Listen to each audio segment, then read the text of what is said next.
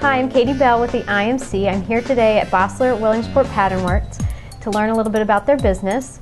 We're here with Lou Bassler, owner of the company, and Aaron Bassler, project navigator at the company.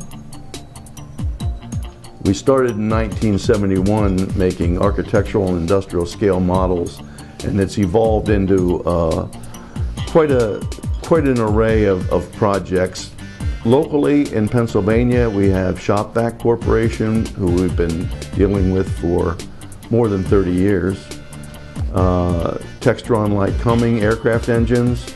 We do a lot of patterns for amusement rides for companies such as Disney, Universal Studios, all the major amusement parks. We recently bought a new Fortis 400 machine, a rapid prototyping technology. We've been involved in rapid prototyping for a number of years, for well over 10 years. We were the first one in the state of Pennsylvania to have a LOM machine, which is laminated object manufacturing, building parts layer by layer out of paper. This new machine that we purchased, the Fortis 400 and the Dimension machine, both build parts out of ABS plastic.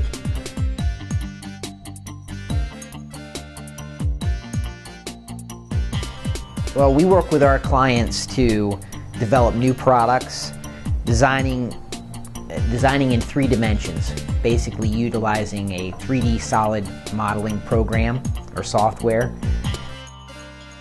It's my job to actually get that into a format that's understood universally by anybody who's in the mold making business, who can operate rapid prototyping machinery or anything like that. To get the physical part in that client's hands requires their ideas to be put into the computer. Minor changes like change to a piece of hardware or a hole size that needs to be put in a part.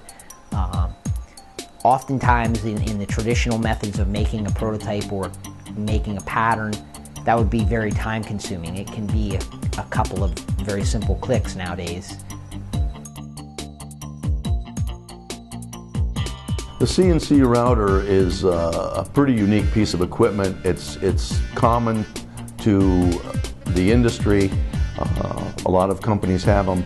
Ours is a 3-axis CNC router.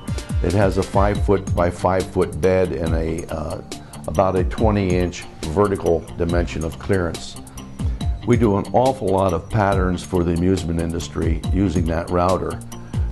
The neat thing about the CNC router is we can take anyone's 3-dimensional files and again translate them through Mastercam right into the router and reproduce exactly what has been designed. Rotocasting is very similar to roto-molding. Roto-molding is a hot process. Rotocasting is you mix 2 urethanes together, 2 parts of the urethane together, and they create their own exothermic kick and become a solid part. So rotocasting makes a hollow part very quickly, actually. And what you need is an original pattern. Then you make a mold, either a rubber mold, an RTV mold, or a hard mold of some type that you can get your part out of. All of our technologies that we're using in our shop, like the CNC router, rapid prototyping, and that is all geared towards that very end, giving the client what they really want. Thank you, Lou. Thank you, Aaron, for your time. We know you're really busy here. Thank you for showing us a lot of the things you make here. You do some really cool things. Thanks. A lot of fun things. Yep. So to learn more about Bassler, please sign up for their email list below or visit their website at basslerwpw.com. Before I leave, I want to show you the seat that I'm sitting on, because it's a seat that they made with their rotocasting equipment.